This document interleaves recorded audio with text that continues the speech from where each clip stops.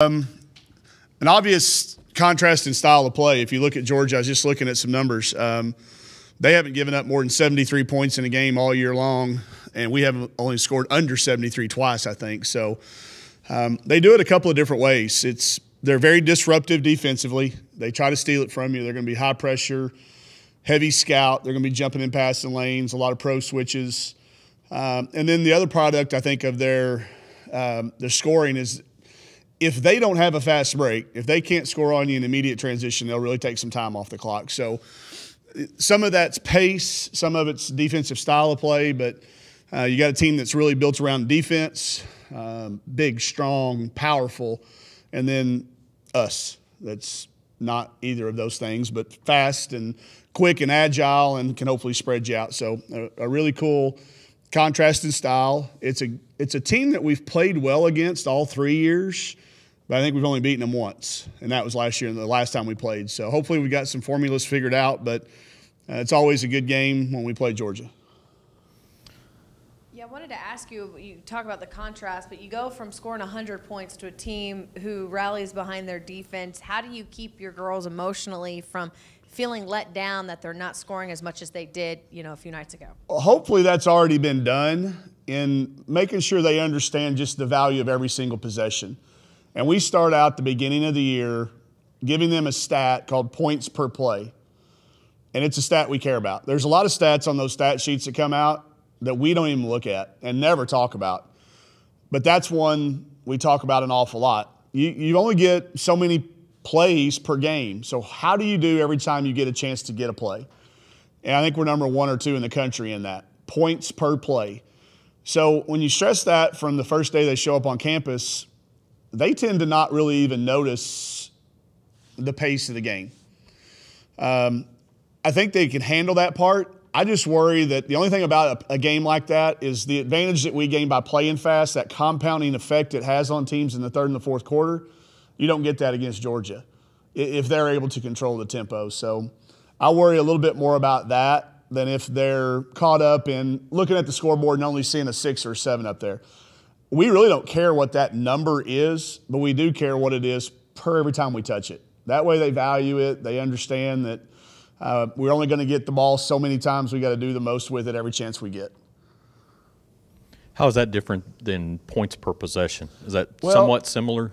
A little bit, but everybody counts possessions differently. Like, does it start when an offensive rebound? Is that a new possession? So I don't get caught up in that. I mean, from the time we get the ball until the time the other team gets the ball. And the offensive and defensive rebounding that kick the ball out of bounds, that sometimes affects the per possession stuff. There's probably not a lot of – it's probably just a term.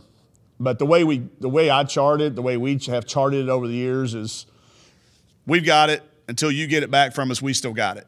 Like that Wisconsin game when we got, I think, 8 points in one play. That's to me, that's probably why our points per play is pretty high because we got some 8-point plays. But I think that, too, is one of the reasons we don't turn it over as much. The kids value the third possession of the game just like they do the 33rd or the 53rd or the 73rd. Every one of them's got the same value, and that way we don't – sometimes, hopefully, we don't have to feel pressure at the end of a game because they're all worth the same amount. That first play of the game could be the game winner. You just don't – it's not going to make SportsCenter. It's not going to be the one we talk about. But that play is just as valuable as the free throw at the beginning of the game. I know you've talked about her, but Erin Barnum and just how much she's come on and how helpful she's been, especially, with Kelsey or with Kiera being out with an injury. Well, she did it to us all year in practice last year, so I'm glad she's doing it to other people. Dynamic, the feel for the game, to be a gamer, all of those things. We knew she had it, but you don't get a chance to see that in practice every day. But when those lights come on, she just has a knack of getting it in the goal. It's a little bit unorthodox at times around the rim, but she's long defensively. She really affects a lot of passes and shots.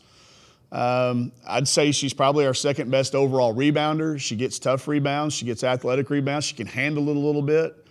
And it's a maturity thing. I think last year was good for her, getting used to school, getting used to meetings and all the things that it entails. And I think it has really helped her knowing that she doesn't have to she can just do whatever the team needs her to do that night. And she's accepted a lot of different little roles. Kiera will be back for the game. She practiced yesterday, so we're back to having those 3 kids in that rotation. But, all 3 of them do something a little bit differently. But, the thing that we haven't seen, she's done it a couple times, but Erin can really shoot the 3. And if that becomes something she's comfortable doing, and now we've got 5 kids on the floor that can all shoot it, and we're hopeful that will happen before the end of this season and not into her junior or sophomore and junior and senior years. But the sky's the limit for this kid. She's got a lot of areas to work on and grow, and that's what's really exciting about her. She's got a good approach about it too. She's been a great teammate. She's been willing to do whatever we've asked her to do. What do you need to do to make the most of what would be to your advantage in this game? Against Georgia? Well, the tempo for sure. We can't let that go their direction. And then there's going to be certain rebounds in this game that we've talked about before we just simply can't get. Jenna Stady can get up to balls that we're never going to get to. So we've got to get all those ones that are down around, her chest, her waist, and on the floor. And we've been getting progressively better at that. So I think we've got to turn the times that they do miss into transition opportunities for us. Their high-low worries me and us. She's a good passer. She's a big kid that can shoot the 3, so they'll bring her out away from the basket and then maybe try to post Chelsea up with Stephanie Paul or one of their other undersized post kids. And they've had some success doing that. So whenever you're worried about Chelsea getting posted up, you're worried about foul trouble. You're worried about foul trouble when it comes to those things. So we'll have some, Coach Todd worked on the defensive implementation yesterday, and it looks really good. Fortunately, in our league, we get a lot of chance to work against big kids. We had to face a kid like that at Vanderbilt. And she hurt us in the first half, but we made some good adjustments, and she didn't affect us as much in the second half. That's part of that compounding effect of pace. If we look up and it's been a low possession game in the first half, then she's not going to be tired. We got to make sure she's tired at the end of the first quarter and at halftime. So foul trouble, I guess, is my answer to what you asked. We could get in foul trouble. Their guards are athletic. They're hard to keep in front of you. We could be susceptible to reaching fouls. Knocking on wood, foul trouble has not been that big of an issue for us because our developed depth. We can play row at 2 positions, 3 positions now. You've got Kiera, Erin coming in for Taylor, and then, of course, IT and Max splitting times out there. So there's plenty of fouls to go around if they're just not extremely untimely. You mentioned Rokia. I mean, is she doing okay? Yeah. I mean, really, really nice game Sunday. I mean, kind of showed what she can do. First double-double, I think, of her career, and she's always been a good rebounder. But, she's knocked down 3 for 3 at the three-point line, which is something she can add. But she practiced day 1. She didn't miss any practice time whatsoever. She rolled her ankle late in that game. It swelled up a little bit on the plane home, but, Natalie got her fixed up. She's practiced ever since, so we shouldn't have any time away for her. You talked about schedule in your first 4 games in the SEC and how they were tough. How important is this middle part of your schedule for your team? This is that middle part we talked about where we've got these 2 home games against Florida and Georgia, teams that are similar to us in records, predictions, RPI, whatever you want to look at. So when you're racing to get to 8 wins and beyond, every one of them, although worth just the single win, some of them carry more importance, and these are 2 of them. So there was that 4 games and then a 5-game stretch, and we're 2-0 in that 5-game stretch to start. So taking care of home and not having to travel and use those things that they are having to do to our advantage. When we look at seeding time, I think you can go back to this week and probably draw a parallel to where we end up seeded. I think that's a fair thing to look at, especially when you look at where we currently set with them. A couple of wins by us could really separate us away from these 2 particular teams. We won't play Georgia again. We will play Florida again. But, when you're going head-to-head, you get that separation plus the tiebreaker. So important, no bigger than any other, but certainly an important time for us to be at home and hopefully have a great crowd. I watched our men's game. We didn't get to be here for it. We were on the road. And then I saw that gymnastics set a record crowd. So I'm hopeful we'll get it. I hope the weather holds off, either whether that's Thursday or Sunday, that we get one of these games when everybody can show up I was looking through the record book. What I was looking for, Mario, was to see our group of seniors have never played in front of a top 35 crowd in Razorback history. And so I'll break it down to 25. You know, we've been ranked in the top 25 all year long, but none of these kids have ever played in front of a top 25 crowd.